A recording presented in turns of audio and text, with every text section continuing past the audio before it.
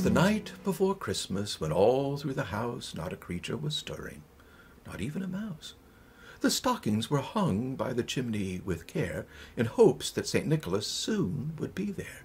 The children were nestled all snug in their beds, while visions of sugar plums danced in their heads.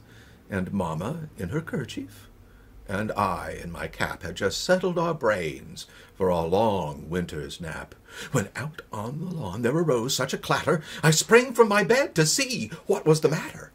Away to the window I flew like a flash, tore open the shutters, and threw up the sash. The moon on the breast of the new-fallen snow gave a lustre of midday to objects below, when what to my wondering eyes did appear but a miniature sleigh and 8 tiny reindeer, with a little old driver so lively and quick, I knew in a moment he must be Saint Nick.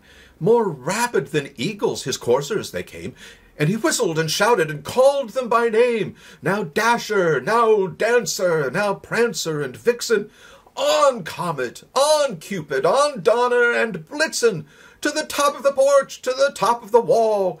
Now dash away, dash away, dash away all!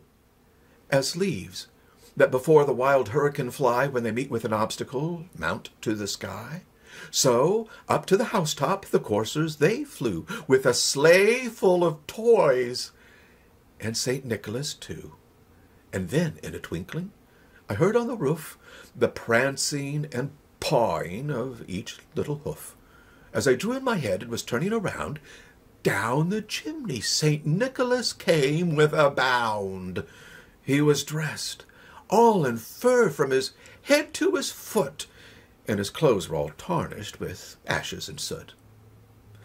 A bundle of toys he had flung on his back, and he looked like a peddler just opening his pack. His eyes, how they twinkled, his dimples, how merry, his cheeks were like roses, his nose like a cherry, his droll little mouth was drawn up like a bow, and the beard on his chin was as white as the snow. The stump of a pipe he held tight in his teeth, and the smoke it encircled his head like a wreath. He had a broad face and a little round belly that shook when he laughed, like a bowl full of jelly. He was a chubby and plump, a right jolly old elf, and I laughed when I saw him, in spite of myself. A wink of his eye and a twist of his head soon gave me to know I had nothing to dread. He spoke not a word, but went straight to his work, and filled all the stockings, then turned with a jerk, and laying his finger aside of his nose, and giving a nod, up the chimney he rose. He sprang to his sleigh, to his team gave a whistle, and away they all flew like the down of a thistle.